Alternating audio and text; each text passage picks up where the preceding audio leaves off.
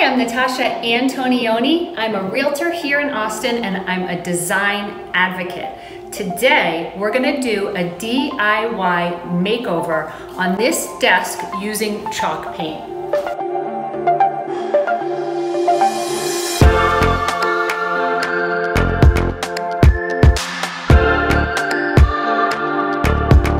We are working on these desks. A dear friend was getting rid of them, so I loved the shape as a unique shape. I was scouring Craigslist for something unique, and I got them for free, which was awesome.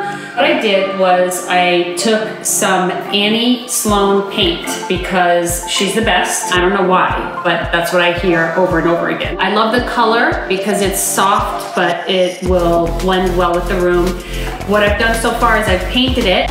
Today we're gonna do some waxing on it and then install some hardware, so stay tuned. One thing to know about chalk paint is that if you're a perfectionist, then you're gonna want to sand it. I did one very mild sanding over the top, and that's it. I'm looking for a grain and a texture. So you basically take your paint and you just slop it on. Now, I'll tell you one mistake that I did is that I went too thick with the paint. You can water it down and make your whole life a whole lot easier because her paintbrushes are heavy.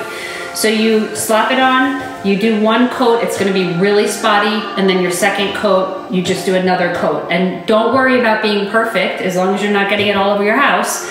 Just make sure that it's opaque. One of the things that sold me on the paint was the packaging. I mean, her colors are fantastic. They're beautiful, they're modern, they're fresh. We tend to have kind of a modern, eclectic, bohemian home. However, my office is my own thing without my husband's influence. And so I have the chandelier happening. It's gonna be girly in here. And that's what I want. You wanna make sure if it's gonna be an active piece of furniture in your life that will have hands on it and real life activity, that you put that coat of wax because it's gonna seep into the paint and create kind of a protective layer on it. So I'm just giving it a really good wipe down. Now you could use an old t-shirt. I'm using one of these like industrial work rags from Home Depot. I'm just taking some wax. I'm going in circular motions so it really gets into all the grooves.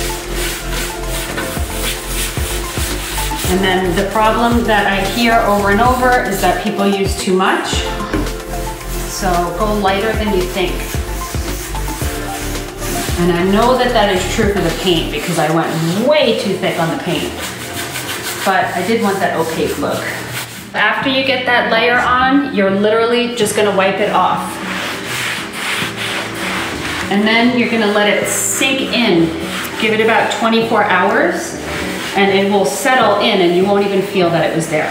You can see that it gives it that kind of smoother finish and then it deepens the color a little bit, but the color should go back to the matte, lighter color. You want it to get deep into those crevices so it doesn't peel when you hit it. It's so much nicer than using like a clear sealer because it's easier. The thing with chalk paint is that it's just so darn easy. Anybody can do it. So truth, we built this house and now the budget is tight. So it's time to get creative. But you know what? That's when the best things happen. So that's where kind of the repurposing came in because I knew I needed my office to be pimpstar, but I knew I didn't have a big budget. So that's where the scouring Craigslist began. And then just having something unique also. I have a modern house, I didn't want some clean, new piece of furniture. I wanted something like different, something that somebody else won't have. And then the universe provided it. My philosophy is that build a home with meaning. And so when you look at your home and there's projects that you've done with your own hands, it just feels so much better. There's love in that, and it creates like an energy in your house that people feel when they walk in, and you feel when you walk in.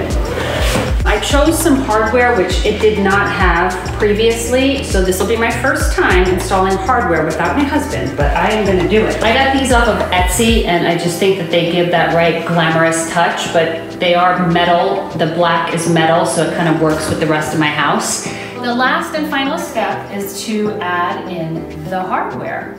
As you can see, I've already installed them everywhere else.